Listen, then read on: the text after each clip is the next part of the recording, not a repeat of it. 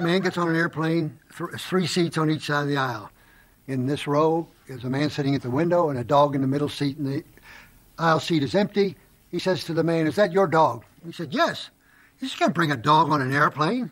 He says, "I'm a federal DEA agent. That's my scout. He goes where I go. But you needn't be concerned. He's extremely well trained, and you're free to sit there." So he sits down. Plane takes off, becomes airborne. Dog gets up, walks up and down the aisle, jumps back in his seat, pats the agent on the arm. Guy says, "What was that all about?"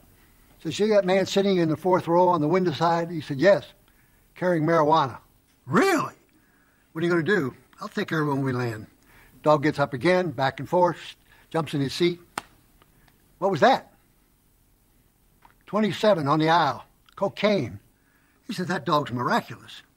Dog gets up a third time, up and down the aisle, jumps in the agent's lap and takes a dump. Guy says, "What does that mean?" "There's a bomb on the plane."